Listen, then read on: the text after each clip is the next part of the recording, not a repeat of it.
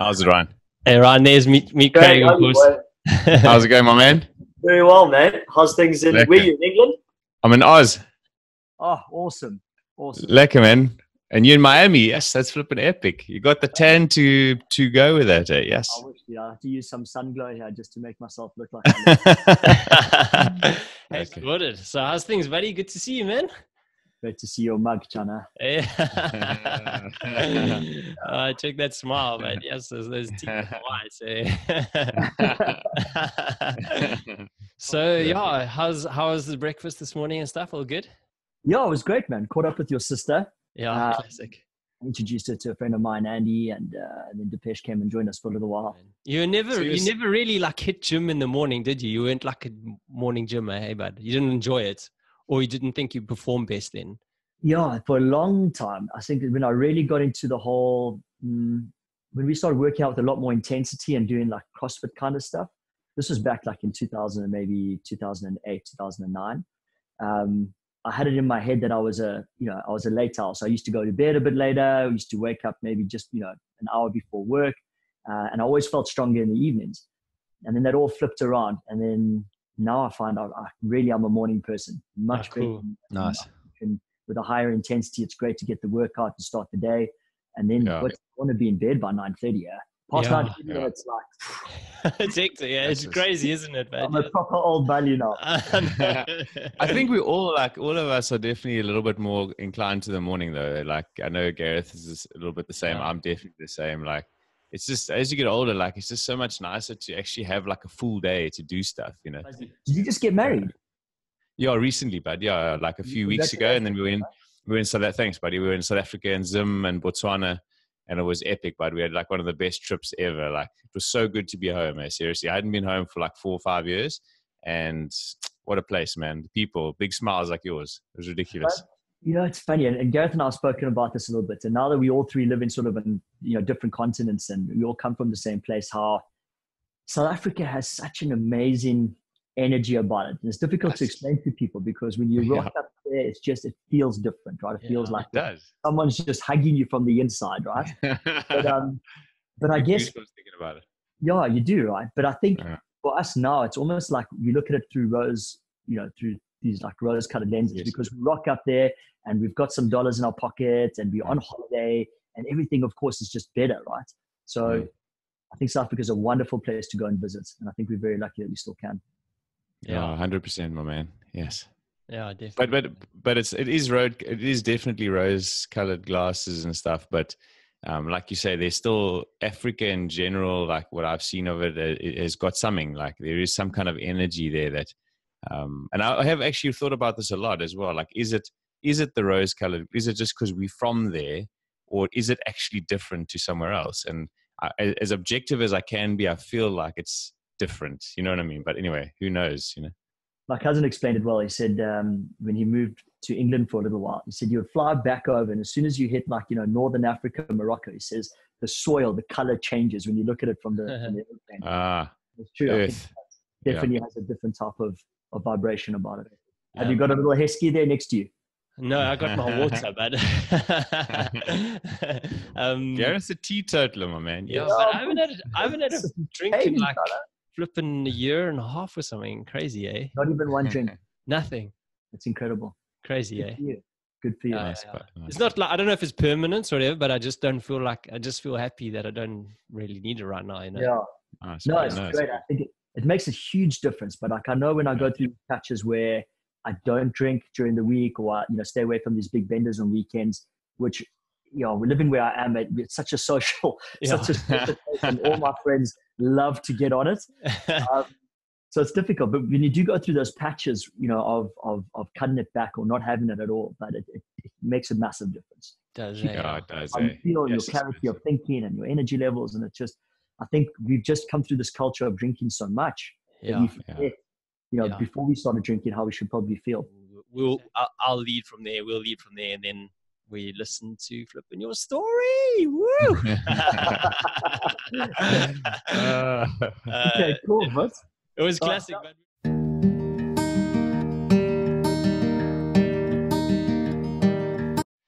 Cool stuff. Well, good afternoon there, Ryan the Lion. Thank you so much for joining us on the Ridiculously Me podcast. Thank you.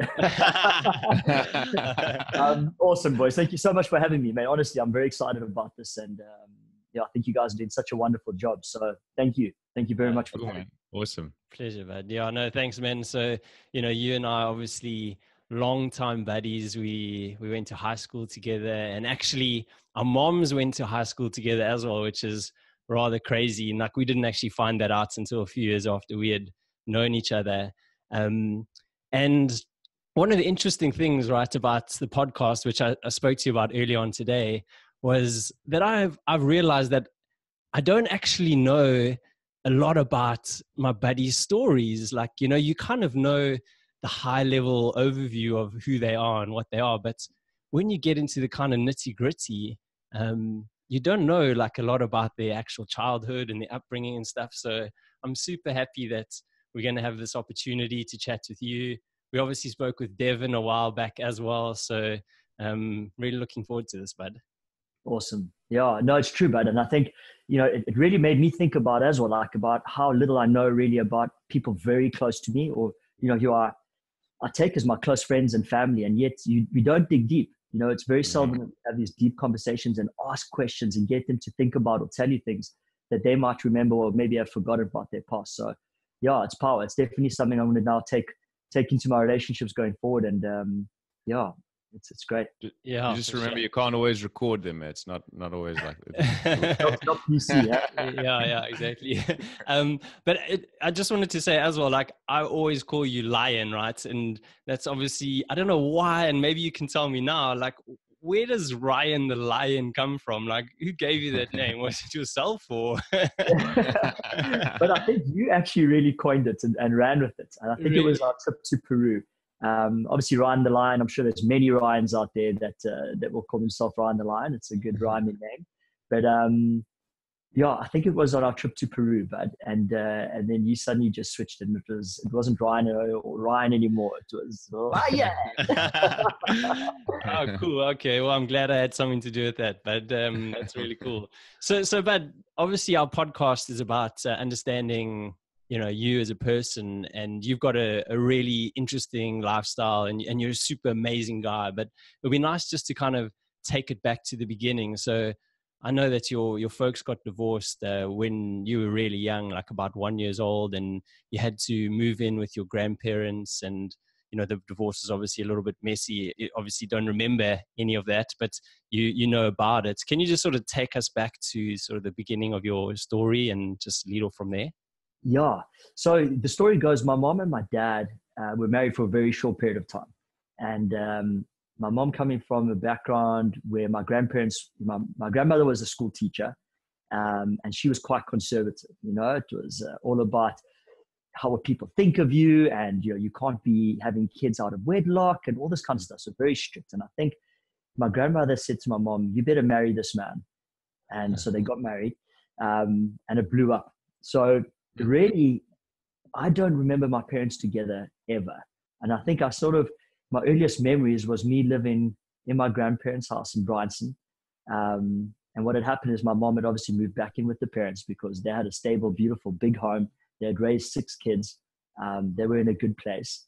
And my uncle also lived in the house. So really, growing up, I was very fortunate. I had this, amazing environment, 2 great-grandparents who were like older parental figures for me, my mom and my uncle in the house. And so it was great. And that was really my memories growing up, pretty much from the time I must have been 1 through 13 when my mom got remarried and we eventually moved out of that house.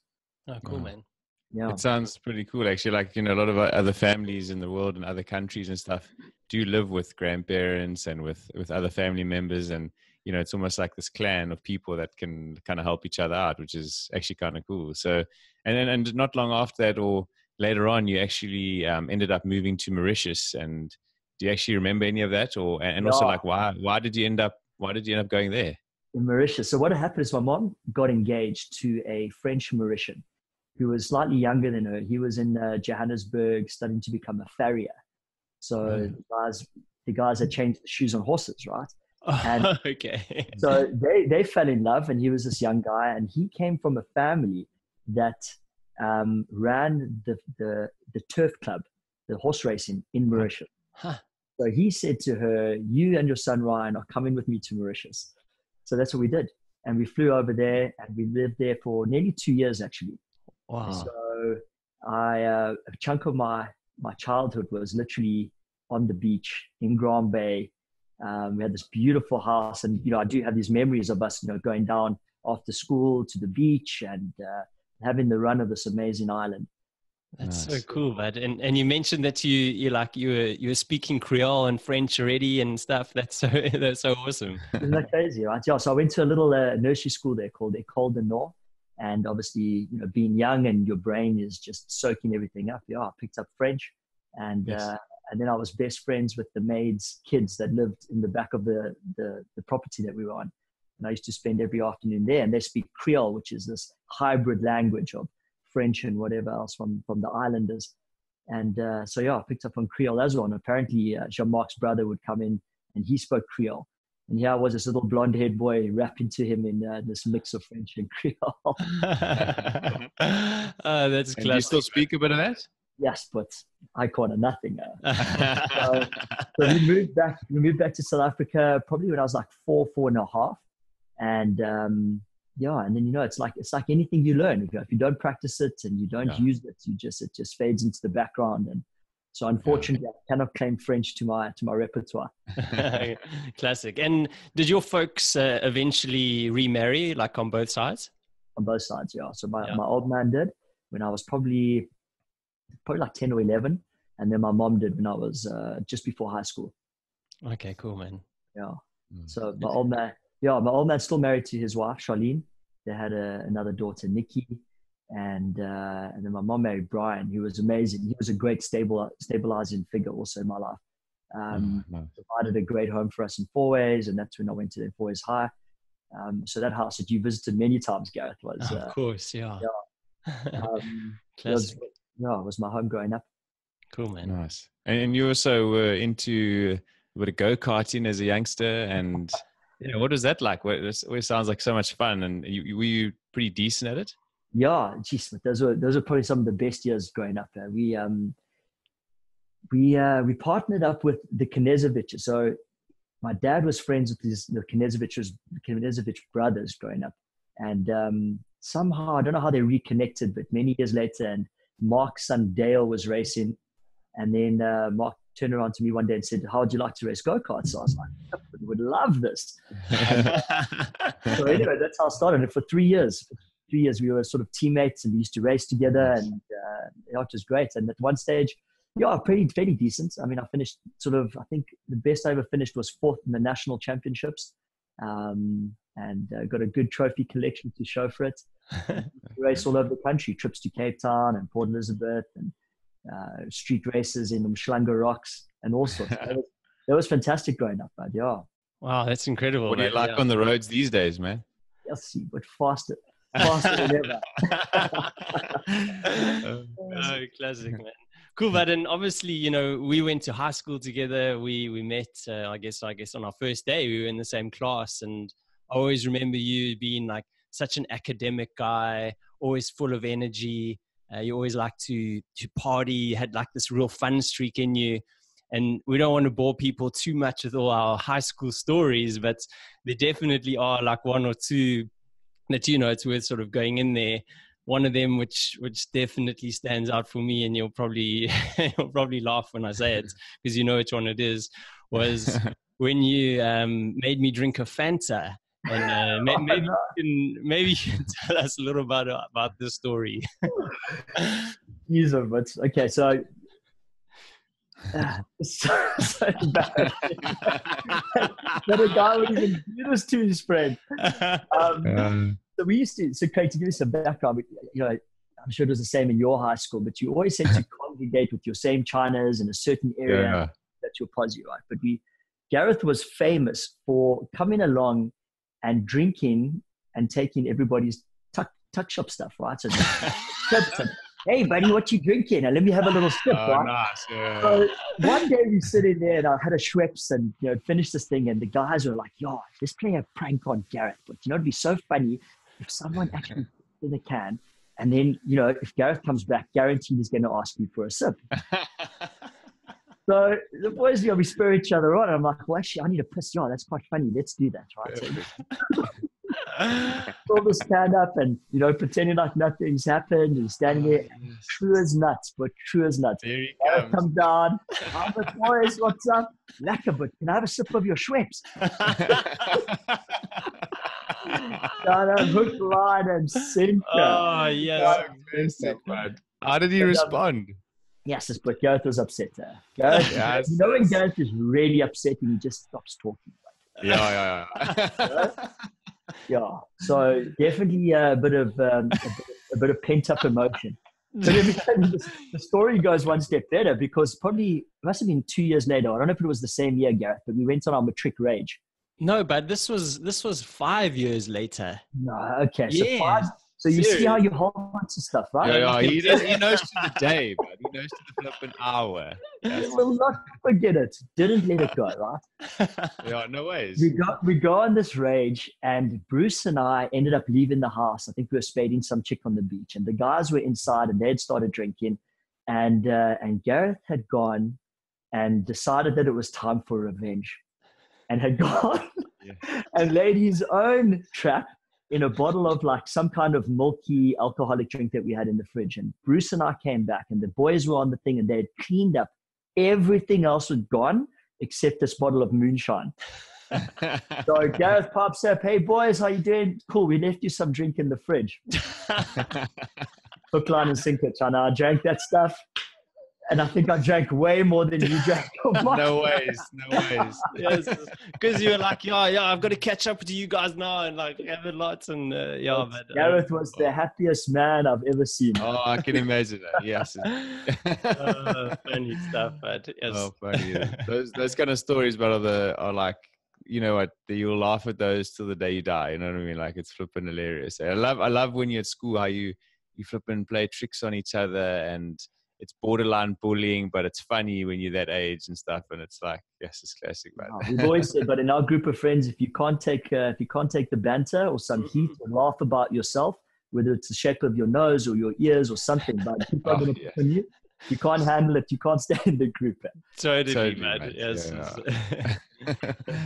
So taking it back, you after school and all that, university was quite a sort of a defining time in your life, and you stayed on campus for the whole 4 years that you were there, and you were sort of the head of the house.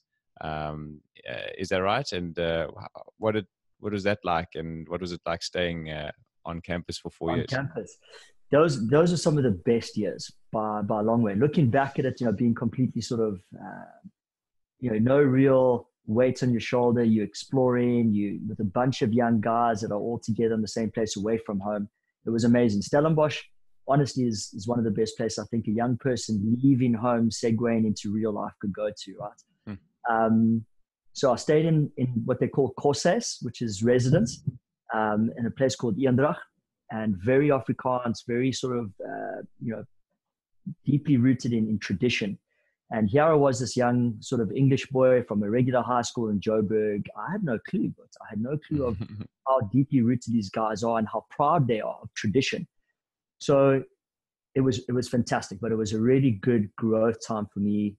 We went through the whole traditional sort of hazing that still used to go on, and being with the same group of guys over the 4 years, and then becoming seniors, and then representing the house sort of on what they call a Hawell, Huiskomiteer, which is like the prefectship of the house. Did that for 2 years. It was really good. A lot of fun. Sorry, but I interrupted you there by accident. That's okay. So it was I guess a defining moment, and I guess we all go through these stages, these sort of chapters and segments of your life, and that was a great 4-year segment. I ended up studying BSc Sports Science. Growing up in high school, I'd always fancied myself to be a doctor. And I think I always told people I was going to become a plastic surgeon. That was my thing. And it's funny looking back at my life, and I'm wondering, like, why did I never become that, right? And I'd applied for medicine at Wits and at Stellenbosch. And I got accepted into Wits, and Stellenbosch I didn't. But they said, if you do a BSc degree in your second year, you can then segue into medicine. And for some reason, I just got so whipped up in the degree that I was doing. And so I just ended up finishing that and never going to the medical side. But yeah, I guess my life would have been completely different had it gone there. So it's all been good. Yeah, for sure. No, because I mean, I remember you like always wanting to be a doctor, like, and yeah, now that you said plastic surgeon, like that's exactly what it was. And is it something you maybe regret never doing, or I mean, do you ever think about it? Yeah, there's stages when you do, and you think, yes, I wonder where I would be right now, what I would be doing, but regret is not in my vocabulary. But I believe, we all make choices along the way. And if you ever turn back and you regret something, then you lose your power in the moment, right, to move forward and to make different choices. And if I was that gung-ho and really wanted to, there's nothing stopping me from going and doing it now, right? Other than society telling you, oh, well, you've missed the mark, or you should have done that in your 20s, which is bullshit, right? But no, but like if I think about where this journey has taken me and where I've been and what I've done, dude, zero regrets, man. Yeah. No regrets. That's cool, man. We like that. Yeah, I actually could picture you a little bit as, I don't know, have you ever watched the TV series called Nip Tuck? I've heard of it. I haven't watched it. Oh, you got to check it out. You like one of the blokes on there, I reckon, and I could definitely see that. And so basically, you worked for a while as a personal trainer though in South Africa after uni, and before you headed up to London. Is that right? Yeah. So what happened was, as part of this course, so the BSc Sports Science course covers a whole bunch of stuff, right? You do all your science subjects, covering physics, mathematics, biology, nutrition, all that kind of stuff. And then you've got your sports science subjects. And in the 4 years is built in a personal training course, right? Which is SACWA level 6. It's like the highest personal training course you can do in the country. So I had that, but as part of that, you have to rack up hours. So when I came back to Johannesburg on vacations, then I'd have to go, sit at Health and Racket Club and do my hours on the floor. So that's probably what Gareth remembers. Yeah, many hours trying to rack those up. Oh, that's classic. But I'm trying to remember, was that at Bryan Park Health and Racket, or which one was it? I think it was at, what's the place? Lone Rock. Lone Rock. Yes. Okay. Flip. Okay. That's interesting.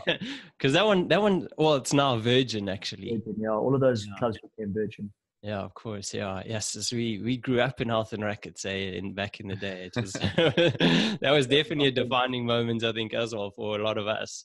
But yeah, you decided to move to London then, after being a year or so I think in South Africa after your degree. Why London? Like, what was the sort of reason for coming here, and how was that year for you in London too? I think for a lot of South Africans, because of our heritage, right, it's sort of a rite of passage, right, that you would go and spend some time where your grandparents came from, etc. Right. So obviously you were there. So I knew I had someone there. I had an uncle that was living there already. And then I could get a ancestry visa. So it sort of made sense, right? It was the easiest way to get overseas and actually be able to have a piece of paper that would allow me to work and explore the place. So that's why London was sort of the natural path that I took for travel. And I remember growing up, the big thing for me was that growing up, my parents, middle class, but didn't really have extra bucks. So we never did overseas trips. And it was always a frustration for me that I wasn't able to go and explore this world that I would see on TV, right? And that I really wanted to get out and see. So in my head, I was like, right now, I've finally got the opportunity. I'm finished now with the university. London will be my springboard to the rest of the world. And I guess I had the intention originally to maybe spend the 4 years there using my visa. But yeah, plans changed as soon as I heard about the cruise ships. But yeah, you go back to asking about London and that experience, and that was a fantastic year.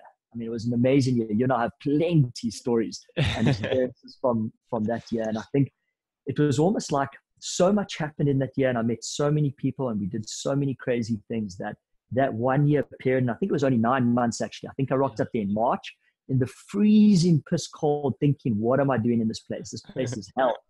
And we had an awesome summer that year. But anyway, so in 9 months, that experience was phenomenal. It was great for travel. It was great for meeting amazing people. It's where I met Henrika. Fell madly in love for the first time in my life. It was fantastic. Yeah, it was interesting. I even remember. So Henrika's a mutual friend of ours, and an amazing young lady. And I remember Ryan ringing me up. He's like, Gareth, because you'd basically met at like a house party or something like that. Because we partied a lot together in London. Now that I think about it, and you'd met at a party or something, and then you rang me like, I don't know, a week later or 2 weeks, and you're like, Gareth, I've got to tell you something. I'm gonna go on a date with Henrika, and I'm like, flipping awesome, this is great news. and then you guys, like, you enjoyed like an amazing relationship, and like you said, you're head over heels in love. But then you've got this opportunity on the ships, and I guess you had to make a decision, and I'm assuming that was a tough decision for you to make. But it then led on to the next part of your life, didn't it, really? Yeah. So, I guess sort of maybe middle of the year, I decided, you know what, I really want to go and explore the ships opportunity. And I had a friend of mine that was a year ahead of me at university, and he had just come back from doing a 9-month contract. And I remember him showing me photos and saying, Rhino, if you really want to travel, have a look at this. And he picked up his camera.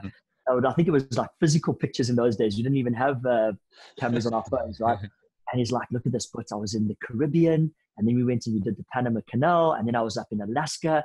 He's like, but there's so many chicks on board, you're going to have a jaw. It's going to be great. And he sold me this picture. So I was like, that's it, I've got to do ships. And obviously over that year, Henrika and I became, really quite serious, and we literally, spending every spare second that we had with each other. And, but I said to her from the very beginning, I was like, Henrika, at the end of this year, I'm gone. I'm going to be on a ship. So that whole process of, going through the interview and doing the last couple of courses that I needed to do to get on the ship happened. And then eventually they were like, cool, you start your course in the January of the new year. And, Henrika was such an amazing girl, but so she knew I had this dream, for selfish reasons, she would have wanted me to stay. And I remember coming home for Christmas and then going back to Sweden to meet her family, and like a week in Sweden just before I had to go to this boot camp in London.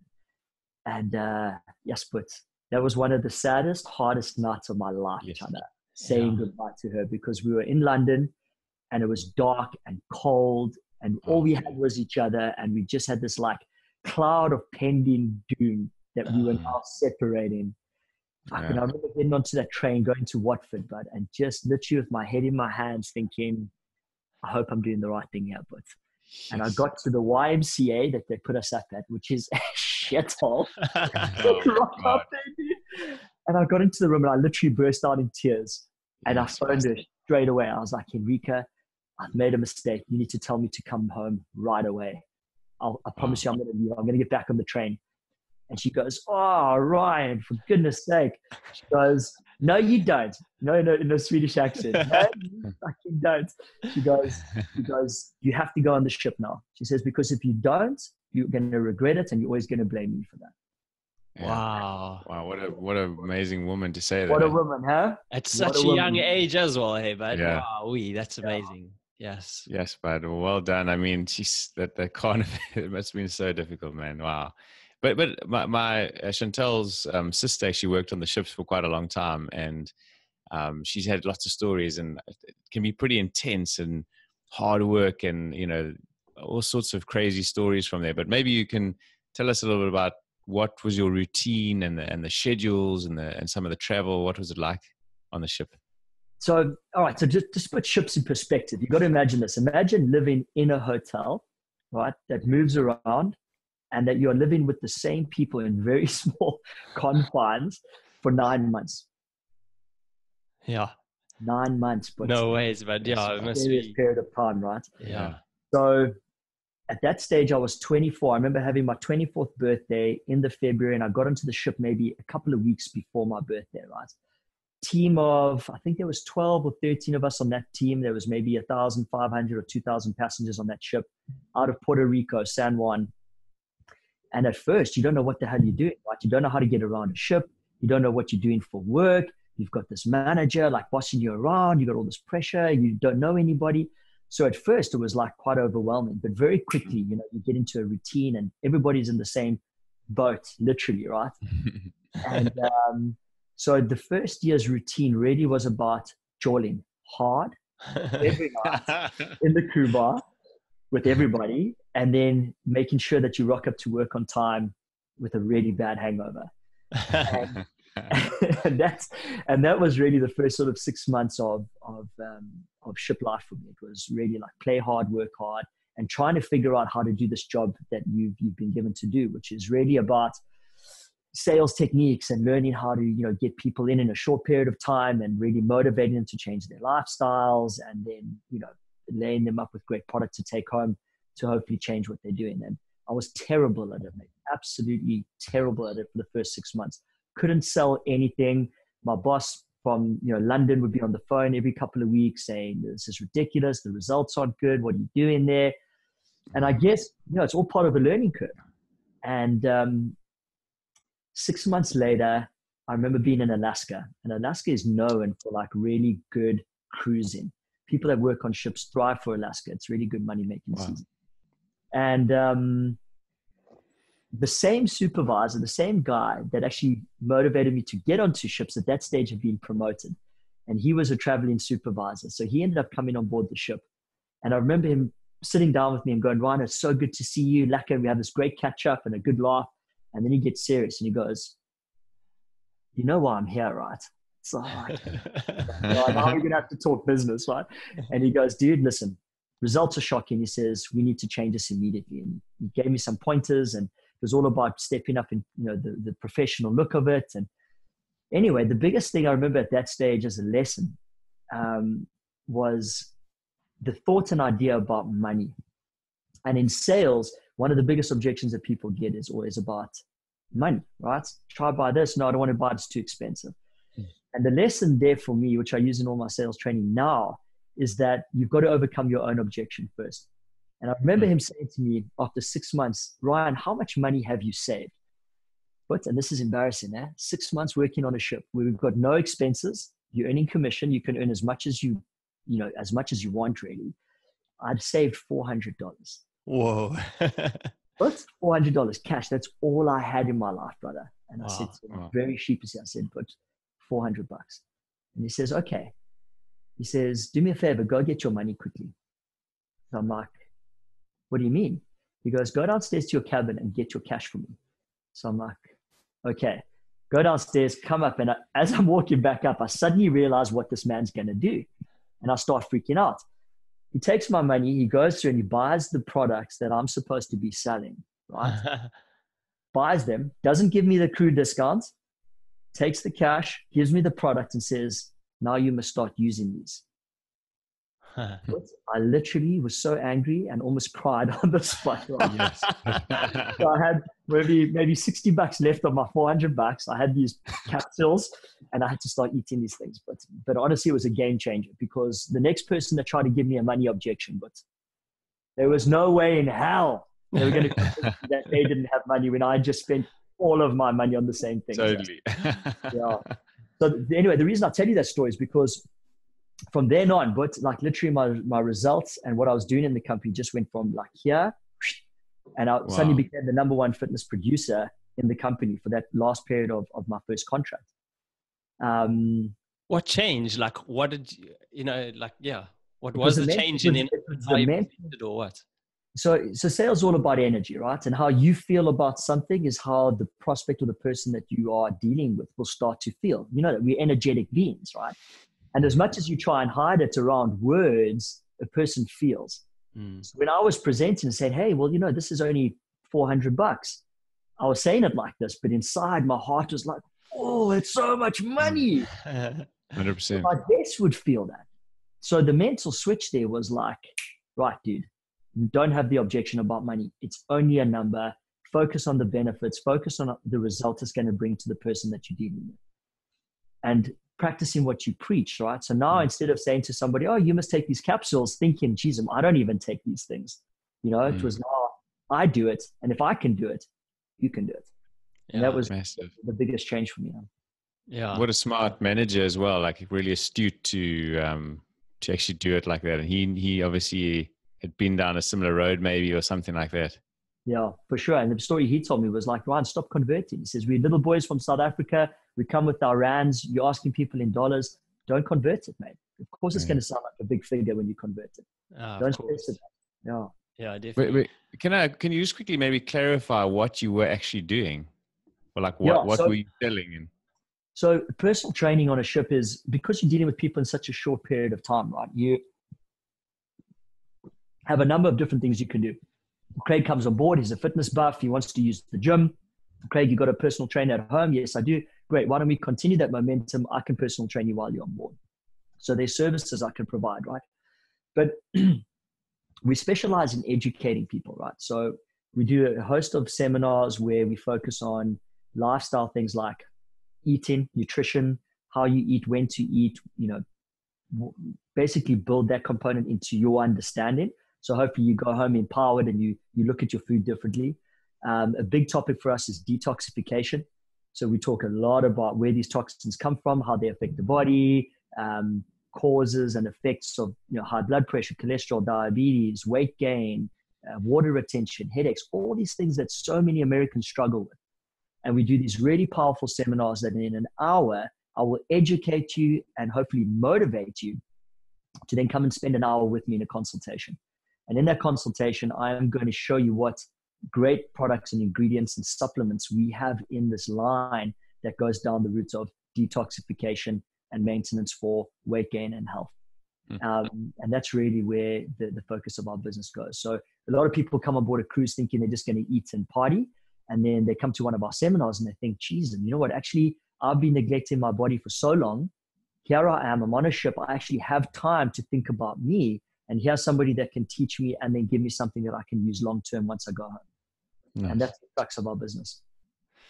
But I used to, I remember you sending me the script basically that you used for that hour-long seminar, and it was something like, you've got to make sure that you're drinking water and that you're having like a fistful of proteins, carbs, fats with each meal. It's the 80-20 rule.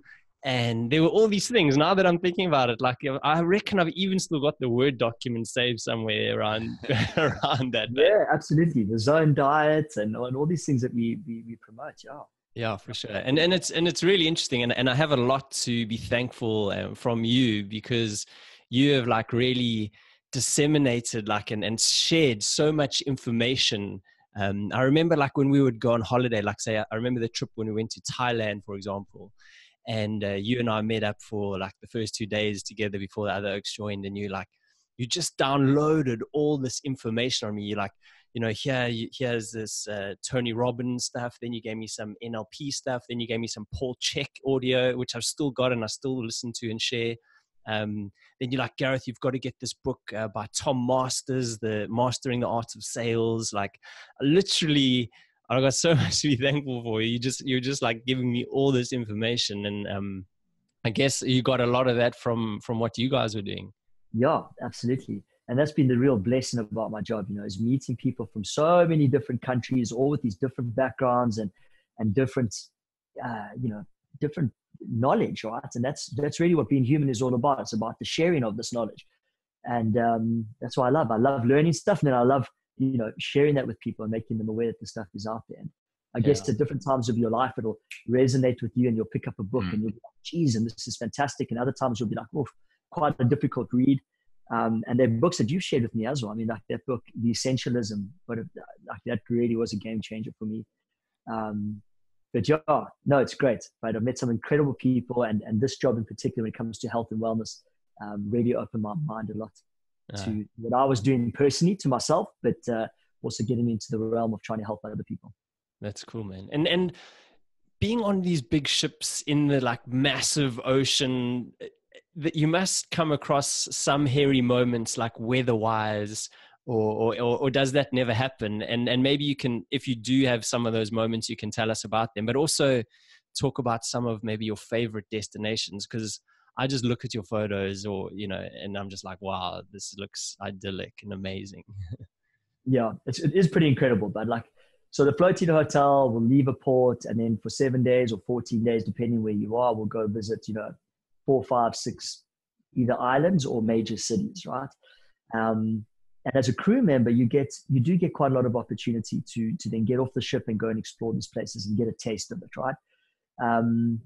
So yeah, destination-wise, I mean, I started in the Caribbean out of Puerto Rico, and we would do the Southern Rim, which was like St. Thomas, St. Martin, places like Aruba, been to the Mediterranean and done that whole from Barcelona all the way through Italy and France and Monte Carlo and all these incredible places. The Baltics also very cool. Sail out of Copenhagen and you'll see places like Russia, Estonia, all of Scandinavia. So it's been fantastic. But I mean, in terms of destinations now, I've been to like 60, I think I counted 62 countries or islands over the last sort of 10, 12 years. And then the experience on board, but these things are so big that sometimes you don't even realize that you're on the water. It literally is like terra firma. But there are stages where you come through some storms. And I remember once as a supervisor sailing, I think we were sailing from Fort Lauderdale up to New York. And that stretch of the Atlantic can get pretty hairy. But we came through a thunderstorm one night. And I remember being woken up in the middle of the night and the waves were crashing over the window in my cabin. Yes, so literally it was just, you'd look out the window and just see lightning through water coming over the window. Yes, wow. And the ship listing at such an angle, but that everything that you had on cabinets but was on the floor. And the shaking, but this entire ship going. Jeez. Wow. And that was the first and probably only time on a ship that I've actually thought, you know what, this could get pretty bad. Wow. But I've been pretty lucky. I mean, there have been accidents and stuff out there far worse, but they're pretty good. They know when these storms are coming through and they circumvent or just change the routine and they get away from the storms as much as possible. Yes, that must be so scary. I got to ask, because Alaska's always been on my bucket list, and you said it was quite an epic sort of trip. What was it like sailing around that area? Amazing. Oh, man, Alaska, the Inside Passage. So the ships will normally go from Seattle or they will leave from Vancouver. And then they go through this channel of islands called the Inside Passage, right? But it's very difficult to sort of explain or to try and give you a picture of it with words. You have to go. Absolute must. If it's on your bucket list, don't even hesitate, right? Because it is such a pristine part of the world still and so beautiful that you can never get tired of it. And I've done Alaska season quite a few years in a row. And every time I look out the window, you're just absolutely awestruck by creation. And you just get this sense of almost serene and everything just feels, there's a spirit, there's a real spirit over everything there that is just magic. Wow. Well, it's certainly moved up one or two on the bucket list now, that's for sure. So you've obviously had loads of like super interesting experiences and with all your travel and stuff. But there was a time when you were on your way home to South Africa and you actually hauled off the plane. I can imagine it must have been a massive, like your heart must have just stopped. And maybe just tell us what happened on that incident. Yeah. So what had happened, this was the end of my third contract, right? So at this stage, I was really humming, right? Top of my game, really enjoying life. And finished on this one ship and I was supposed to be coming home. So I was flying from San Juan and I get on this airplane. It was an Iberian Airlines. And we're on the tarmac and the plane's just starting to pull off. And the next minute it stops. And then there's a commotion in the front and the plane moves back forward and in come the security. And they start calling my name over the intercom. Oh, yes. But I literally shut myself. And I'm thinking, I've done something wrong. Like there's only one way the security and while they've stopped the airplane, I am in deep shit. And I'm trying to think what I've done. Anyway, as it turns out, they pull me off and I'm grabbing my bags and I'm now like in an absolute panic. And they make me wait there. And the next minute from Iberian Airlines comes over to me and says, no, you need to phone this woman from your company. They need to send you somewhere else. So I was like, what the hell is going on? Anyway, phone the company. And as it turns out, they were redirecting me. They needed me to go set up a project on other ships for another 6 weeks afterwards. So that was a hell of a cool little story, and something I wanted. Yes, I can imagine, man. You must have been scricking yourself. What did the people on the flight say? They were like, oh, they must have thought, geez, what is this like? Like some kind of terrorist, or maybe that's just been busted. Classic, man. Cool, bud. And then so you obviously, I think you spent about 4 or 5 years on the ships, and then you decided to go back to South Africa, and you went back to South Africa to work for, one of our best mates, Brandon, and he runs a company which is a logistics company, which basically ties in with another business that he has as well, that manufactures food and pies and all these sort of things. What was it like for you going back, and also going from this life of travel to being in one place to working on ships, and in big sales environments to working in an office? I mean, there must have been a difficult transition. So I think, to just give you some perspective on that. So after I'd done 3 contracts, I got into this position of a traveling supervisor, which was basically on the road, every week on a different ship. So not even on one ship, I was a different ship every week. So you'd imagine packing your bag once a week, flying somewhere, getting onto another ship, new environment, new team, doing your thing, and then moving. And I did that for 4 years after my first 3 contracts. Wow. And that was from 2006 all the way through to 2010, or the end of 2009. And at that stage, the company was like, cool, we're going to give you your L1 visa. So there's, you've got this idea that, okay, cool, promotion is on the rise, and, I'll probably move out of this realm. But I was so exhausted at that stage, just tired. I couldn't face packing my bag again. So I went home, and while I was there, Brandon and I got into discussion about this business opportunity. And he had this idea of starting this logistics company off the back of his dad's pie factory, right? So then the wheels get spinning, and of course you have a couple of glasses of wine, and you talk about, geez, and this is an opportunity, and 2 young guys, let's team up, let's make this thing happen. And I got really excited about it, because at that stage I was thinking, you know what, it is time for me to hang up my boots. And I really do want to come back to South Africa. I've always had my heart. I always had the idea that that's where I would, root in. So yeah, I came back to Miami, had my friend's wedding, Tim, and then I resigned. Came back to South Africa, and I was ready, dude. I was like, cool, this is it. Settle into a house, get into this business, and let's see where we go.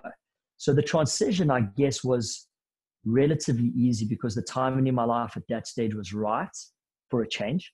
And because we were starting something new, there was never time to reflect and think, geez, I'm bored. We were literally trying to grow the business, get new clients, grow a team around us. And the idea always was that I would manage and direct a sales force, which was pretty much what I was used to and where my skills lie. So that was cool. But like all things, right? If you are not doing something that resonates 100% with your heart and your mind, but you're going to start to feel resistance. Mm-hmm. And over the years, if I look back at it, I spent 4.5 years there with Brandon, building this logistics arm, right?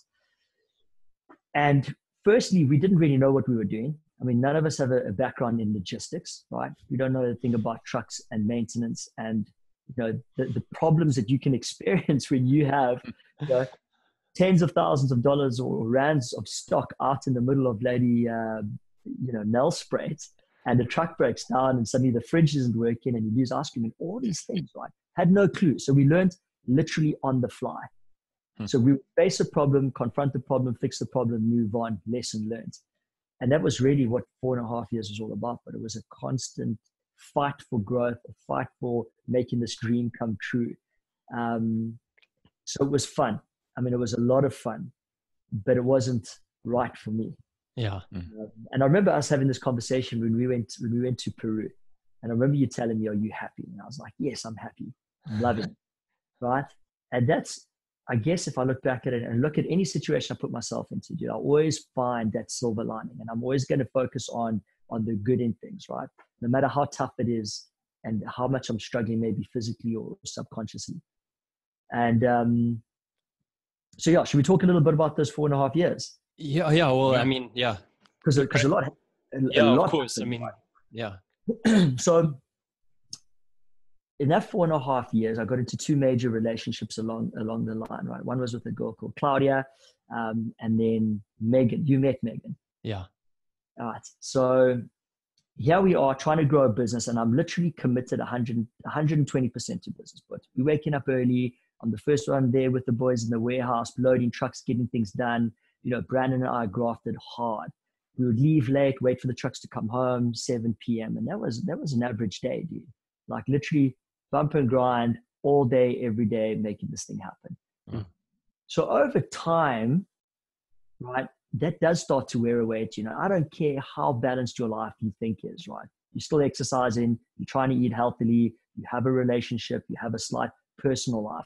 But the main chunk of your life is being drained by this thing that you are 120% committed to. And that was our business at that stage. So in my relationship with Megan, right, and this is, I guess, a conversation I haven't really had probably with her properly, right? And it's only in retrospect that you start to look at your actions and you ask yourself why I behaved a certain way, or why did I take make these things happen. But over time, right, I became a zombie. That's the only way I can explain it. There are patches of that 4 years I can't remember, dude. Mm-hmm. Right? That I would have conversations with my mom over dinner, get in the car, drive home, and not even remember what we spoke about. It was slowly wearing away at the nervous system, right? So I would come home to Megan, and in the first year and a half, everything was great. And then it started to get really difficult because I guess what was happening is I was becoming emotionally unavailable. I just didn't have the energy, dude. So I'd come home, get on the couch, watch TV, barely be able to make any decent conversation or take interest in her life. And that started to become a contentious issue in the relationship, right? So, yeah, but I mean, it was, looking back, a lot of people ask me, would you have done it again? If you go back, would you have stayed in America? Would you have gone and actually done that? And yeah, I guess I would have, because there's a couple of very important lessons to be learned over that 4.5 year period. The first one was you have to sometimes go with your heart, right? In fact, you always need to go with your heart. That's the important thing, right? When this is telling you do this and your mind is telling you do that, always go with this. Somehow deep inside, I always felt it was not right for me. But the mind and my commitment was like, I've made a commitment. I promised myself to this. I'm going forward and we're going to make it happen, right? So that was an important lesson for me. So now in retrospect, I start to listen to this a lot more. And in any decision-making process, it's like, let me sleep on it. When I wake up in the morning, how do I breathe? Do I breathe easy about it? And if you do, that's probably the right decision. Because but for the last 2 years I was in South Africa, I couldn't breathe properly, bud. I had like a knife right here stuck in my chest. And there were stages that I was literally hyperventilating, and that was my norm. Wow, bud. And that was literally my body saying, buddy, what are you doing? You're not doing what you're supposed to be doing. Yeah. You know, when you ignore that for long enough, eventually the body just collapses, right? Yes. The other thing that happened actually is in a year after I moved back home, Brian, my stepdad, got diagnosed with cancer. And within 4 months, he died of malignant melanoma. Right. By the time they'd caught it, it had metastasized to his brain and his lungs and his colon. And there was no chance of him surviving. So he died very quickly. And, you know, sometimes you ask yourself, was it divine intervention, right? Was there a reason already ahead of time that I was supposed to be in South Africa? And I really believe that I was supposed to, because I don't think my mother would have really coped properly had she lost Brian and I wasn't there to help support her. Yes. Yeah, So but for sure. That was an incredible thing, you know, because I was there just the right time during that moment in their life to help support and be that sort of rock for her. Yeah, but I mean, the world works in amazing ways, doesn't it? And you're so right when you look at it that way, because your mom needed you, you know, and she, you know, I mean, I know your mom well, and without you, I guess it would have been extremely tough for her. And then that would have meant if you'd stayed in America and, you know, you weren't in South Africa, it would have, I guess, then messed up, you know, what was going on for you in America. So the world has amazing ways of showing us what to do. That's for sure. Yeah, for sure. So and also you mentioned in retrospect, but like, you know what I mean? Like, oftentimes there's a lot of clarity when you look back on things, and and when you look back on that, and you can say, well, that was such an important thing, and what's more important than being able to support your family and friends. So yeah, like it's being able to look in hindsight is always very helpful. Yeah, hindsight 2020, huh? Yeah, tell me about it. Yeah, but and then obviously, so you then left South Africa, I guess, for your second time, and you mentioned to me you had a bit of a nervous breakdown, and you suffered from anxiety, and basically you just sort of pulled the plug on everything, and you just decided, I've got to get out of here. Yeah. So actually, that happened over a very short period of time. I think it was like maybe beginning of June. I woke up one morning and I just said to Megan, I was like, Megan, I cannot stand for going to work today. But like, I couldn't get my head off the pillow. I had zero energy, and I actually just felt sick. It made me sick to my stomach to think that I'm going to continue to do this. And I said to Megan, something's wrong, and I'm going to have to make some changes. Yeah. And at that stage, obviously, we had been fighting. So, here I have a relationship that's on the rocks, right? Not enjoying it because we just at each other's throats the whole time. Really, because I'm not emotionally available for her. So she's frustrated, right? Work, I'm clean. I remember going to work and just suddenly having this epiphany and just being like, this is not for me. Mm-hmm. Why the fuck am I still here? Mm-hmm. And I went to Brandon's office and I sat down and I was like, Brandy, but I love you. It's been an amazing ride, but I have to stop. I'm out of here. So whatever we got to do, whether we need to wind down or we need to get someone to replace me, we need to make it happen, and quickly. This is not a year thing. I'm out. So literally, that was the decision to change. And Brandon took it very well. And he was like, okay, cool, but I understand it. And Megan and I had one more fight. And I said to her, Megs, I'm going to take a break. I'm going to pack my bags. I'm going to go stay with my friend Chris. We're going to take a break. And I literally packed my bag, went over to my friend Chris, stayed in one of his rooms at his house. And over this whole period, I was suddenly like, right, I need to make changes in my entire life. Relationship is on the rocks. I need to get rid of that. Work, not loving it. I'm done. Then I'm on the phone with my ex-boss and best friend and just literally talking to him, sounding bored, telling him what's going on in my life. And he suddenly comes up and goes, well, dude, have you ever thought about coming back to America? So I'm like, well, not really. I was like, why? He says, well, because, our two bosses, we've spoken and they'll be happy to take you back. Why don't you come back? So now I've got this seed in my head. And literally within the space of 2 months, but I wound everything up. Everything, bud. Wow. Car gone, relationship gone, work gone. Jeez. I got rid of everything. My possessions, I could pack in a little tog bag and a briefcase. I brought back over. And as rough as that was for everybody around me, right? It was literally survival mode. And I don't know how to explain it because it was the most non-rational bunch of things that I could have done. And literally dropping people, which, fuck man, it's not in my nature to hurt people, to drop them last minute, but I didn't have any other way that I could see other than just get my head above the water so I could breathe and just start from fresh with nothing and nobody in my life. Wow. So that's what I did. I got an airplane and I came back to the States. I took my old position up, and that was it. That was nearly 5 years ago now, middle of 2014.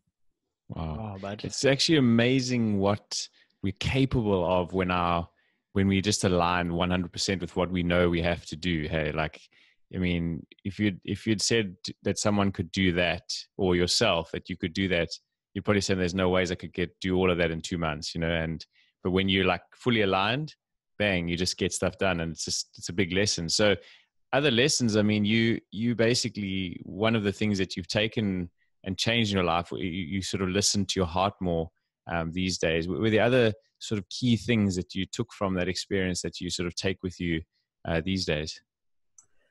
Yeah, but I mean, look, I think it's so important that where you put your focus and your energy, but it's got to be aligned with your medium and long-term vision, right?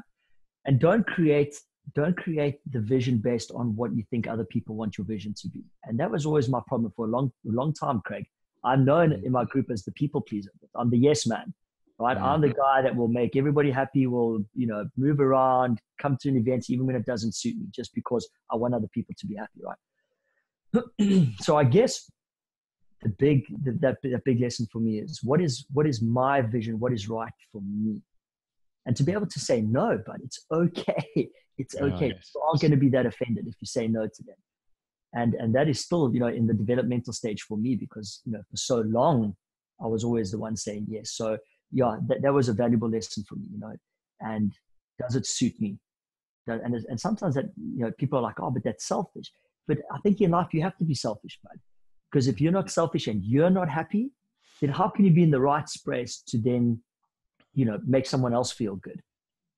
So yeah, that's my thing. But I think it's all about now being the best version of me, making me happy, so that, you know, the energy I portray and can give is one based out of love, because I'm loving me and I'm loving myself and I'm loving my space. Therefore, it's easy to share that love with you, rather than having this inner turmoil on the inside and pretending to love you or be interested or do something for you.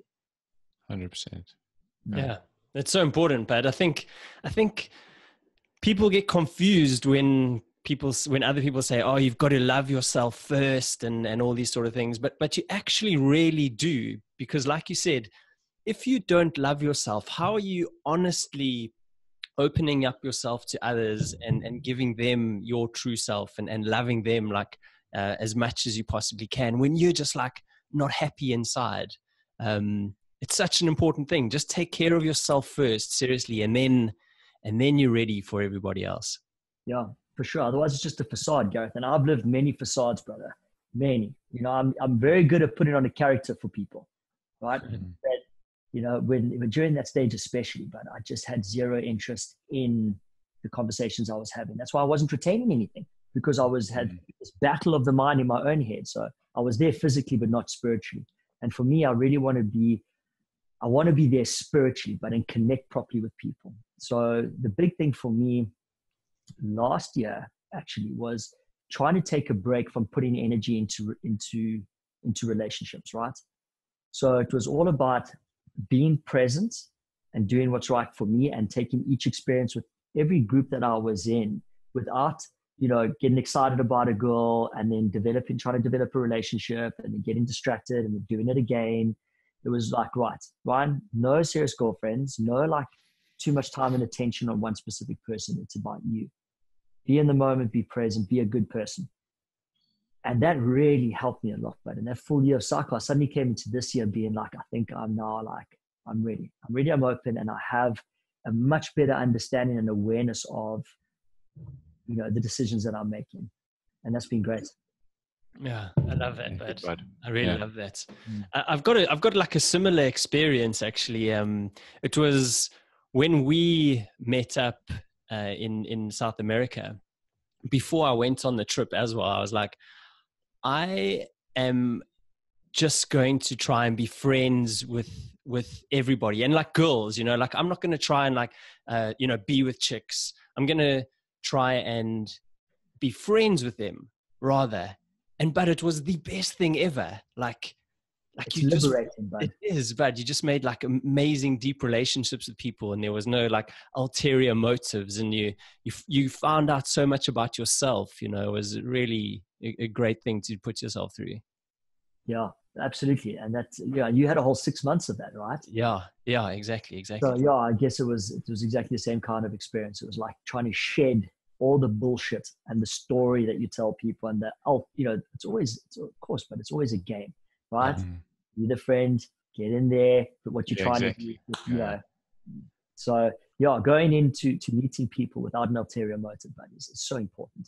But it's really, you guys must have, you know, I think it's really valuable advice as well. It's like, you got to know your values. You got to think about these things, make the decision of what you actually want for yourself, like you said, Ryan, and then, you know, not just default back to the norm, because that, like you say, that's the easy thing to do, isn't it? Like the easy thing is just to like, you know, flirt and do whatever, but, you know, to actually have known before the fact, made a conscious decision, and that's where the power is. And then sticking to not just falling back into reverting back to the norm. So, like I really think, anyone that actually does that, I think is quite a strong person, and also knows that they're on a path of like growth, so, well, I mean, well done to you both actually for making those decisions, Yeah, thanks, but no, it's been amazing. Yeah. Okay, you're talking about lessons. The other lesson I think is this, and I think this is important for a lot of people out there, right? We live in a society where it's almost like chronological. You need to do school at this age. You need to be working on your career and meet your spouse at this age. You need to be having kids by 30. You need to be living in a great big house and, accumulate all this bullshit, right? And something that I've realized, and especially during that stage, was it's okay to reset. Mm-hmm. It's okay. But at any age, if you are not happy with your circumstance, and you could be 60 years old, 38 years old, 30 years old, but press the reset button. It's okay. You want to let go of everything, start a new career, go back to school. Dude, there is nothing stopping you from doing that today, so that the rest of your life going forward is really where you want to be, right? And I hit a little bit of a wobbly probably a couple of months ago. I suddenly I'm about to turn 38. Fuck. I've had all these amazing experiences, but really, what do I have to show for it? And I was like, oh my God, and some of my friends, doing so well. And I was like, dude, it's okay. It's okay. Calm the fuck down, right? and I'm playing this game now, which is like, I'm 18 again. It's like being 18 again. 20 years ago, I was 18. I was this young buck going to Stellenbosch University for the first time. Dude, I'm 38 now. I'm a young buck, still full of vibration and energy, and I can do anything I want with the rest of my life. I love it. And shit, but that is so liberating. It doesn't matter, mate. And stop worrying about what other people think of you. Fuck it, but it doesn't matter.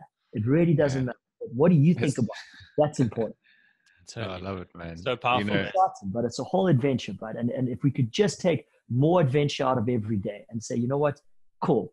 That's where I want to go. Change, pivot, and go for it, bud. Go for it. I love it. What? If it doesn't happen for you in this life, it'll happen in the next life.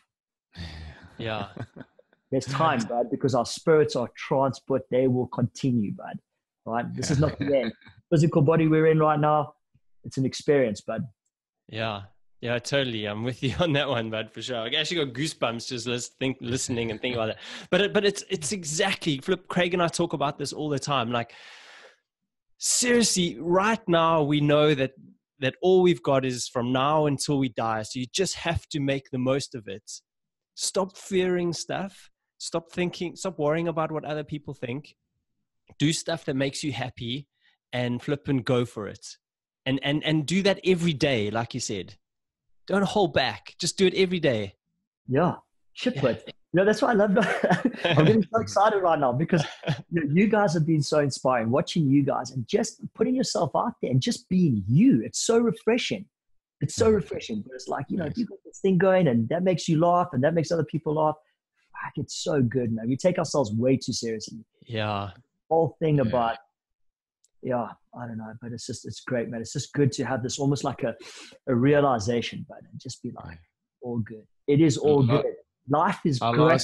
Exactly, bud. It is great, bud. And I lost our previous guest, Richard Mulholland. He also spoke about what are you going to be remembered for? You don't for me as a chiropractor, it's very easy for me to identify with that in my life and everyone identify me as that. But then by going through this process of the podcast and growth in that aspect and, having the support of Gareth and, all these things and friends around me, you don't have to just stick to that one identity your whole life. And it is liberating. You're it's okay to change and pivot in your life as well, just like you would in any other thing. And it really, I think you hit the nail on the head. It's a liberating feeling to know that it's a lot of that is worrying about what other people think you should be doing. And by not allowing that influence in your life, yes, man, it's so cool. But thanks for that advice and just the reiteration. It's really good. So I think one more thing on this topic, right? So I always try to understand why I was a people pleaser, because Gareth, you brought this up in the storyboard, right? And growing up with divorced parents, I think is really what made that happen, because whenever there was conflict between my mother and father, let's say over the phone, and they were fighting over whether I was allowed to go to my dad for the weekend or something, right? I always wanted to avoid that kind of fight. So I put the pressure on myself to try and be the perfect son on both sides to make life easier and happier when I was with them, right? So I would go along to my dad for the weekend and I would do everything to please my dad. I can sweep the pool, play with the younger sister, even when I didn't fucking want to. I would, because I knew it would make things happy and it wouldn't create any kind of conflict. Then I would go back to my mom for the week, same thing. Be the good grandchild, be the good son, da-da-da-da. And then that subconscious training moves on in other aspects of your life, right? But yeah, that liberation point of suddenly realizing, hey, buddy, you don't need to do that. You're not responsible for other people's happiness, man. Yes. Yeah. It's massive. Totally, mate.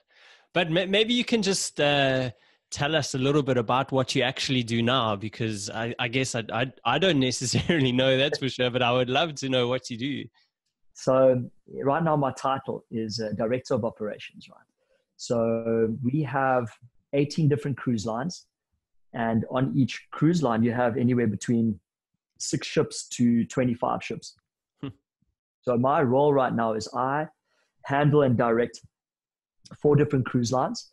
We've bundled them into what we call a luxury umbrella, higher scale cruise ships. And I manage the day-to-day operations for each of those vessels. So imagine having 21 businesses operating 24 hours a day, 7 days a week in different areas of the world. Each of those businesses has a spa manager and a team of anywhere from 5 to 50 people on board a ship.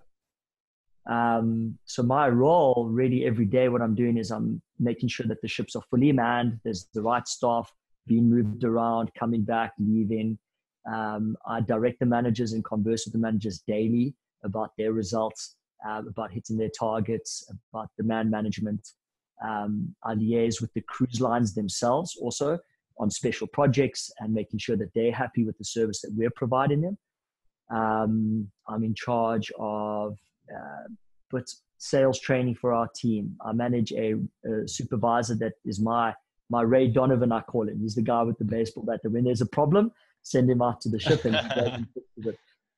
So it's such a fun job because every day is different, and you can't write a script for it. It changes every day, but it's very rewarding. I've got 255 staff that are under my care.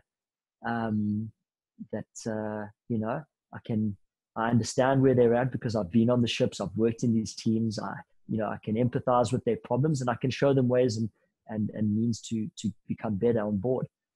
So that's my job at the moment. Cool. And you're still solving some problems like the broken down truck in Nelspruit that you still have to solve. No, thank God. Thank God.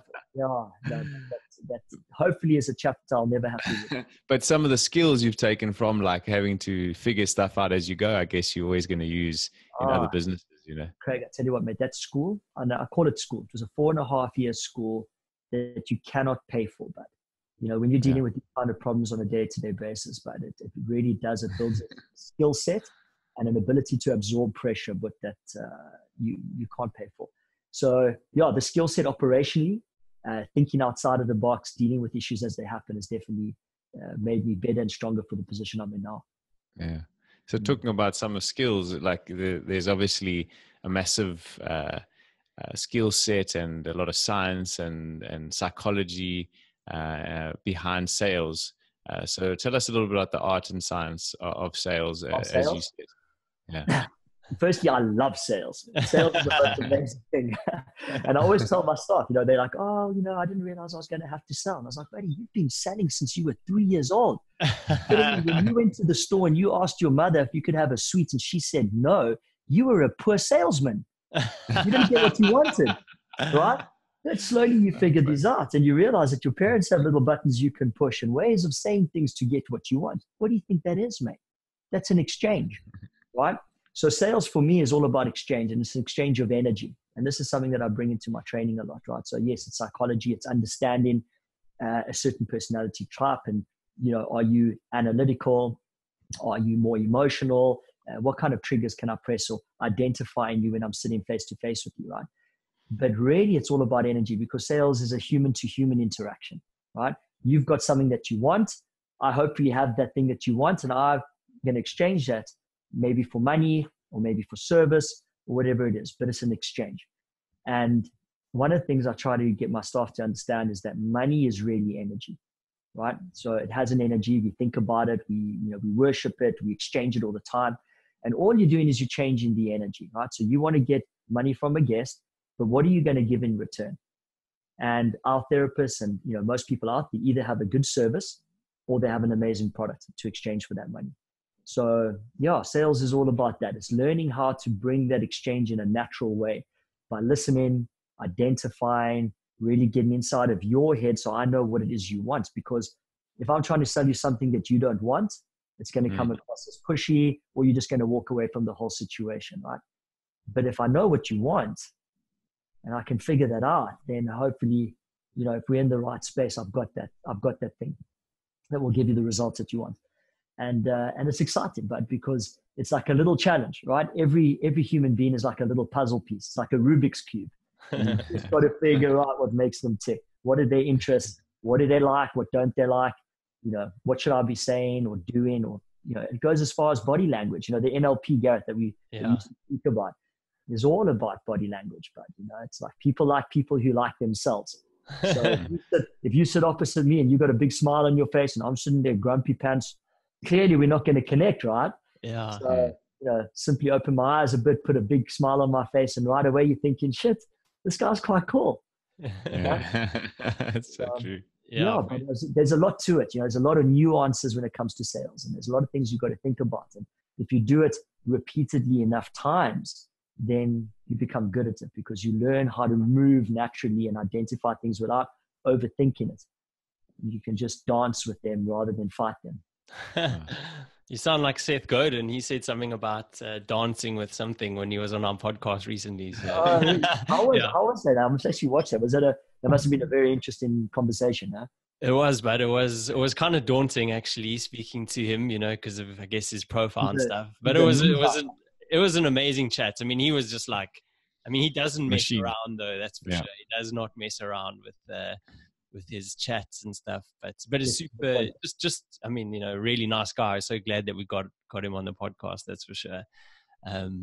But just something which for me comes across as, like a real natural way of how you are and how you do things is being a leader and bringing people together, obviously. So how do you get your teams going on a daily basis? Like what are the key ingredients to being a good leader and bringing a good team together? I think firstly, your own attitude is important, because when you're leading a team, when you step into a room with the team, you got to bring the right energy with you, right? If you want the energy to be good and positive and upbeat in a team, you walk in without that energy, forget about it, right? Because it's infectious. So for me, the first thing about a leader is you got to have your own shit right. You got to be in the right place mentally and spiritually if you want to lead a team in the right direction. Then it's about sharing a vision, right? So my teams know very clearly what their expectations are, right? So we either talk about numbers or we talk about, certain goal parameters that we want to achieve. And we've got to make sure that we're on the same page and that we're both looking forward at the same thing. Because if one of my manager's ideas is different to mine, let's say we're talking about dogs, okay? We can do this experiment quickly. This is a good way to look at it. So if you think about a dog, you've got a picture of a dog in your head. Yeah. What is it? Yeah. Bull Terrier. Bull Terrier. Craig, what's yours? Sausage. Sausage dog, right? And mine would be a little Jack Russell. So we're talking about the same thing, but we've got three different pictures in our head. Our visions aren't aligned. Yeah. Right? So how can I lead you if you're thinking about a pit bull, and you're talking about a sausage dog, clearly something's not going to work together there. So for me, it's all about the vision. We've got to make sure it's very clear that we're talking about the same thing and we both want to achieve the same thing. Then it's easy to lead a team, right? Because you're walking in the same direction. Then the other thing is, for me, communication is key, right? Tell me how you feel. And a lot of times my managers will phone me and all they want to do is vent. So I think as a leader, you've got to be willing just to listen. Right? Let them vent, let them cry, let them call you names. It's okay. Because once they've got it all out the system, you tell them, I hear you. I understand your frustration. However, you've got to come back to task here.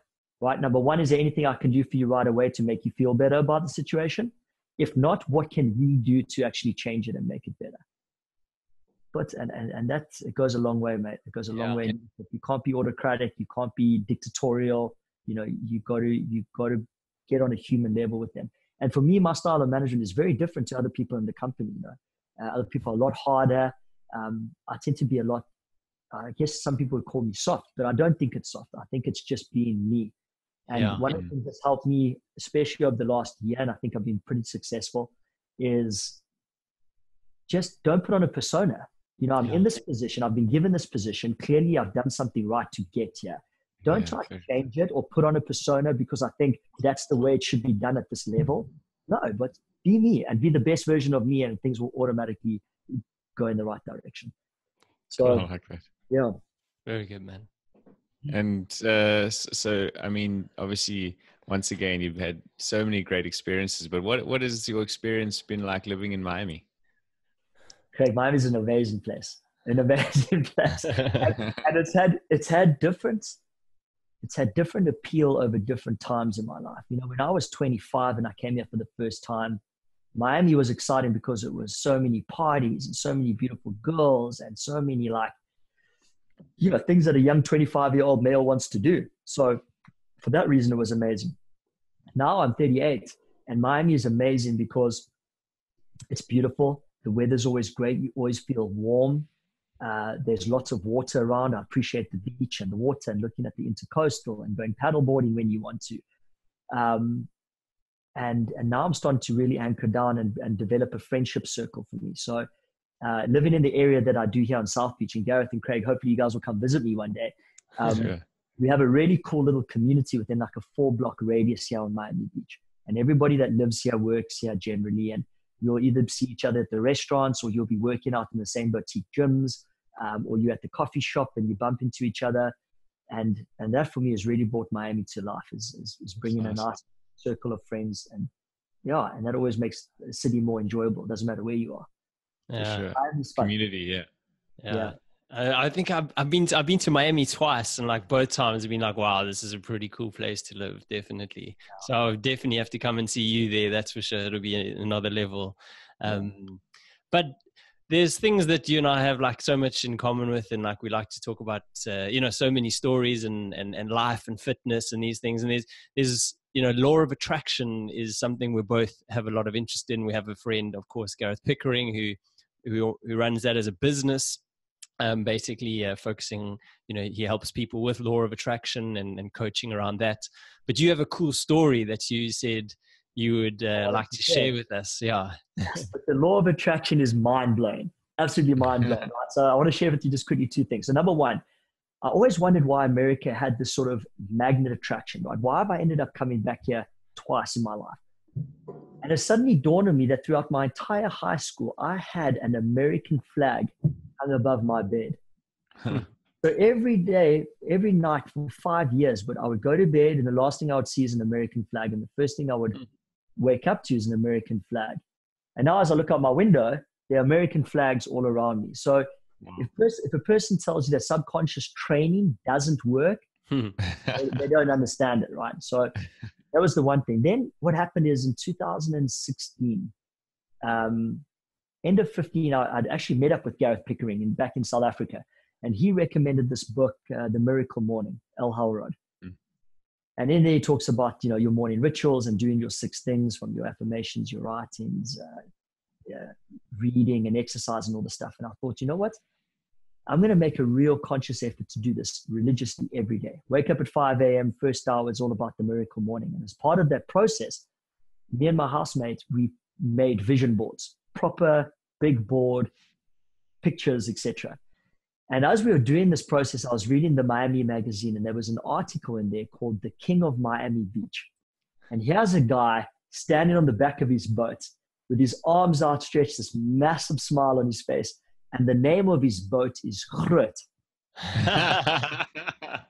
So I read this and I'm like, who does the schmuck think he's the king of Miami Beach? And it's a guy It's a guy called David Grutman. I'd never heard of him before, but this oak is the king of Miami Beach. Great story of his rise into like the higher echelons of club owning, restauranteering, business connections, etc. And I dig the picture, and I thought this oak lives life the way I want to live life. So I cut this picture out and I stuck it on my vision board. Every morning, doing my morning ritual, looking at this board. And February, it was not even 6 weeks later, but I come home from a ship visit, and my housemate says to me, Ryan, it's your birthday. I want to give you your birthday present. He says, but it's not a physical gift. It's an experience. So I'm like, cool, what are we doing? Think we're going to go karting or something, right? And we walk down and we go across the street and we walk into this little suburb over here called Sunset Isles. And there's some massive houses there, but like really lonely, big, on the water, boats outside, cars, crazy. And we walk into this property and I'm like, Depeche, like whose house is this? What are we doing here? He goes, you'll see. So he knocks on the door opens. It's David Grutman. No ways.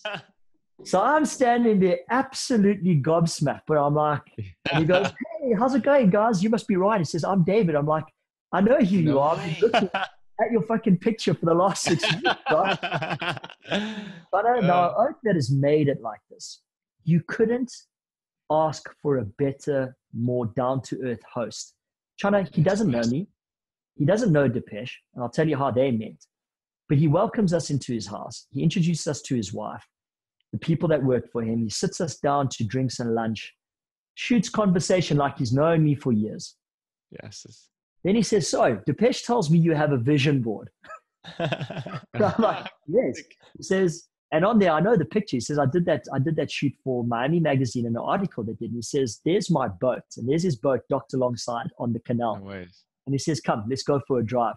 So we go out to his boat, right? Tells us his whole life story. Amazing guy. We come back in, and as we dock in, he turns around and he says, so I guess you need a photo. Yes. So there I am on the back of his boat. Arms outstretched, but identical to the picture in the magazine. No ways. That's fantastic. How cool, right? Story. Yes. So this is how it happened, by chance, but Depeche had met him maybe a week before at the gym that we go to. David had walked past, Depeche recognized him, said, hey, you David, you don't know me, but I've got to tell you the story about my housemate. But and the oak literally pulled out his card and he said, call me when he gets here, we'll make it happen. Wow. How's that for a champion, right? Story, man. The story gets better. On this board, I've also got pictures of Monte Carlo, right, and Formula One Grand Prix. And my entire life, I've wanted to go to the Formula One Grand Prix in Monte Carlo. Obviously, as a kid racing go-karts, it was always something you looked at Formula One. And so I've got these pictures on my board, and I'm not joking, probably about another 6 weeks after the David Grutman scenario, my boss says to me, Ryan, your one fleet, all the ships are going to be in the Mediterranean at the same time. Great opportunity to see the entire fleet in a short period of time. See if you can make it happen. So I go into all the itineraries and I'm looking to see how I can move easily between these ships. And they all line up, like literally Barcelona to Barcelona, Rome to Rome. I can see 4 ships in the space of 4 weeks. Fantastic. Yes. And then I start looking at the itinerary. First ship, Monte Carlo. Second ship, Monte Carlo. Third ship, 2 nights in Monte Carlo.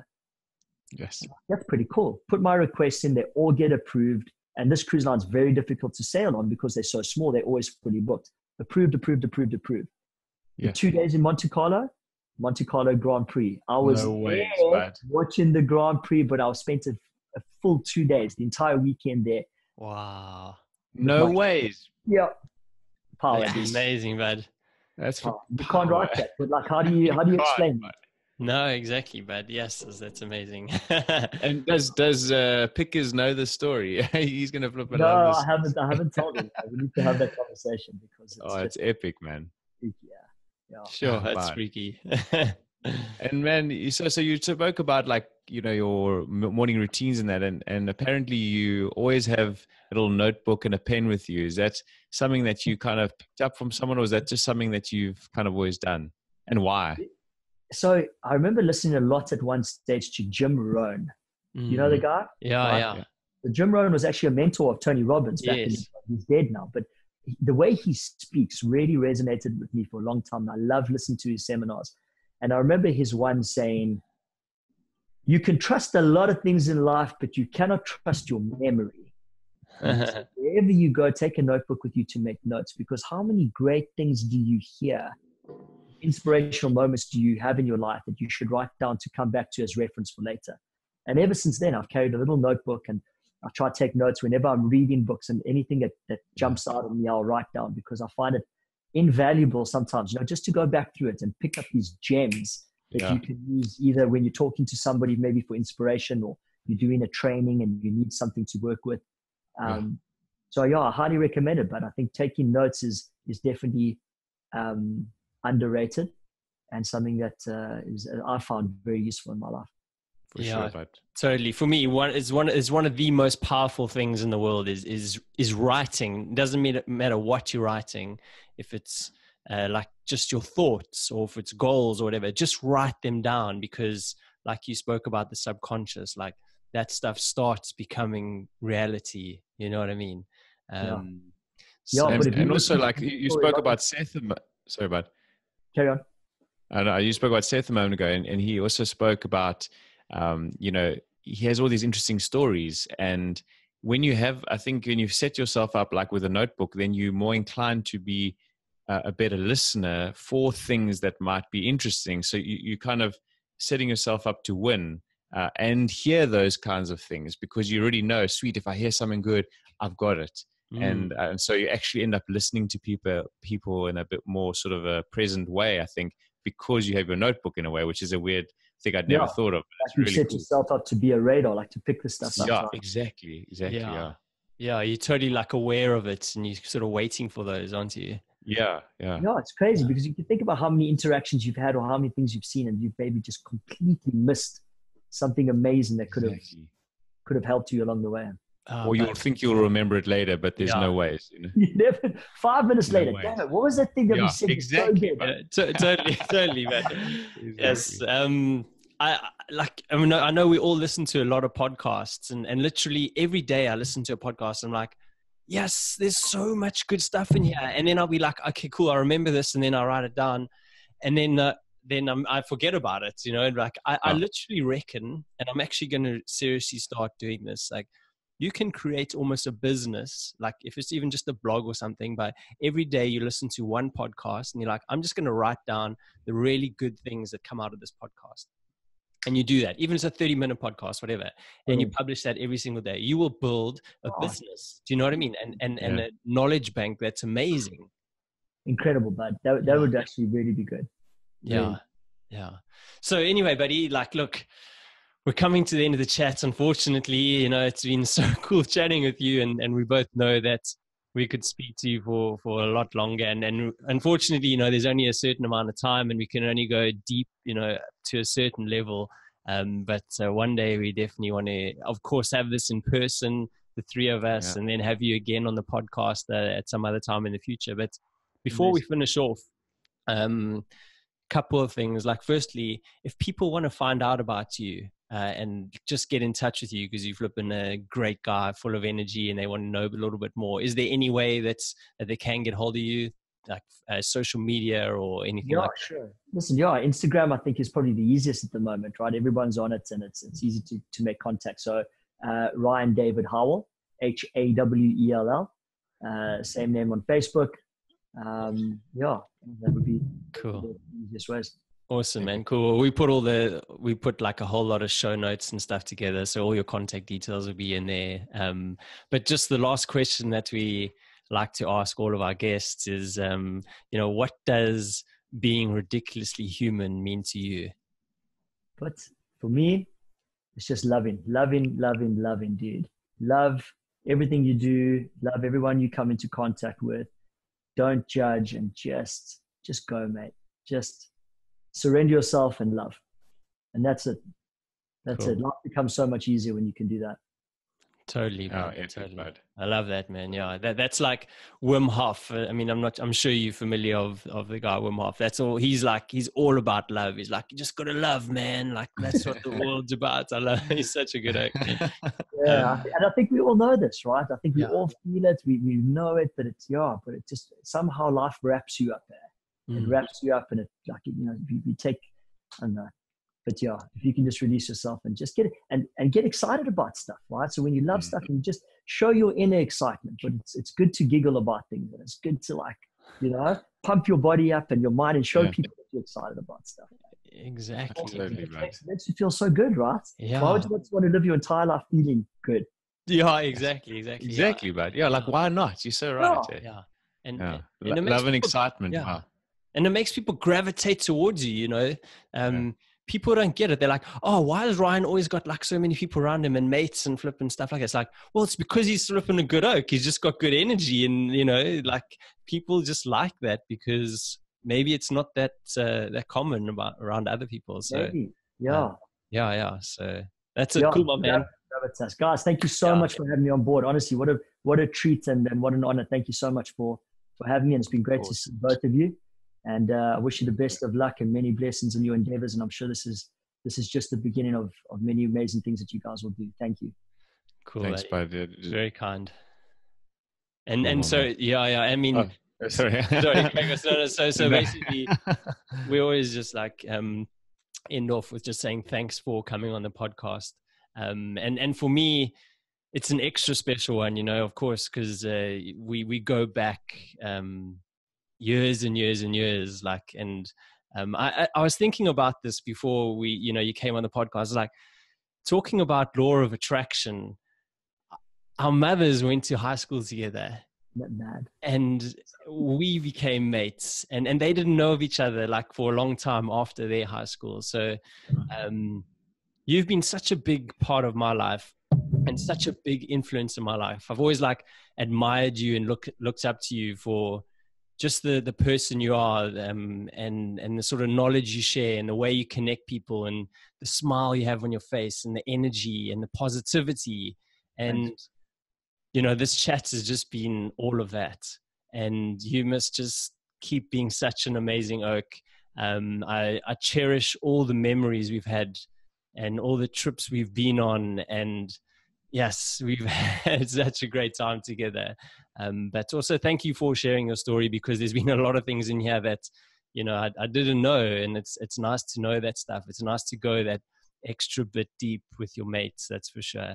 I think it's super important. So thank you, buddy. It's been a great chat. And I love you lots. And thanks for coming on the podcast, bud. Oh, love you too, guys. Thank you so much, bud. Appreciate it. And just real briefly from my side, it's just been so cool to see you guys, good energy together as well. Good mates, that's always so much fun to see when there's just a good mateship, you know what I mean? And just good buddies. And I'm honored to have met you as well now. This is the cool thing. Gareth and I were talking about this the other day, is just, the people you meet on the journey and the network that you get through just speaking to good people is so valuable. And someone like yourself, you spoke about energy, and as you came on before we started the chat, even I was like instantly, wow, this guy's got great energy, and that's kind of what you portray, but it's just naturally you as well. And honestly, it's just such a good reminder. So thanks for those real nuggets of reminders as well. Life can be good. You can change. You just bring good energy, listen more, all these such important things. And you totally embody that. So just thanks for that, bud. And thanks for an epic chat. And yes, I can't wait to come and have a trip with Gareth and come check you in Miami, man. That'll be epic. So. Amazing. Well, Craig, go. Craig. The thing is, but as soon as we get accepted for podcast movement to talk this year, then that's in Orlando. Exactly, bud. So we'll have to we'll have to duck over, bud. Highway. Yeah, have to, for sure. I think so, bud. Yeah, that's epic. Yeah, there we go. Let's put it out there. Portuguese trip when Gareth's got his farm, and Australia. Yeah. There we go, buddy. We sorted. Amazing. Thank you, gentlemen. Thanks, buddy. Thanks, my man. Cool. So how did you enjoy it, my man? It wasn't nerve-wracking, eh? What fun, man. So, honestly, dude, conversation is just the best thing. I can see why you guys got excited about doing this and starting this, because isn't it the best way for human beings to lekker, bud. But it's amazing. It's lekker, man. We've learned so much. Good, can't explain, but it's yes. I wish I had my notebook. I always think during our chats, I want to be taking notes the whole time as well, but obviously we get to listen to it again, but it's yes, I don't want to forget that. It's so cool, but thanks, man. epic today. Well done. Okay, man. Awesome. Cool stuff. Cool. Cool, my man. All right, lucky guys. So another half an hour. I'll send you all what you need. Sweet. Okay, so no worries. And what time, Craig? It must be there early morning. It's morning. Yeah. So if you can send that over, that'd be kiff, because then I can get cracking on the edit for Wednesday, and so that that'll be Sunday. That's how it works, my man. We love what you're doing, bud. Yeah, I haven't heard somebody use the word kiff in a long time. It's so refreshing to hear South African voice accents. Nothing better. There's so many lacquer words in South Africa. I've just been back. I suppose it's giving me a refresher, Classic.